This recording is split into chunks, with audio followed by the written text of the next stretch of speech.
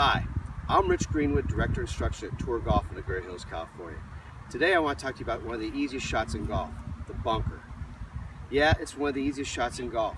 It enables you to control your shot much easier and put a little spin out of the sand trap.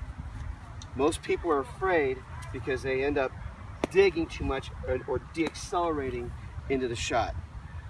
Biggest thing about the sand shot is you want to make sure that you're accelerating through the sand and using the bounce.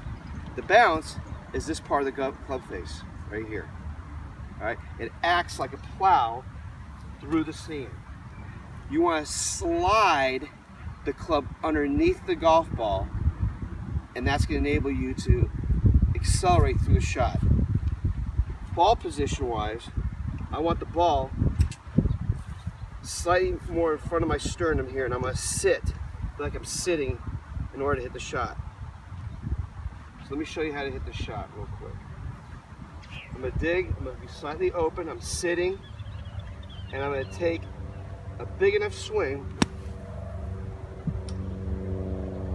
to splash the sand onto the green. So I'm going to have my son Cooper demonstrate how to hit a good accelerated bunker shot.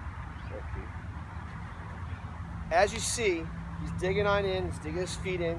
He has the club face slightly open, and he's going to take a big enough swing to slide the club underneath the golf ball.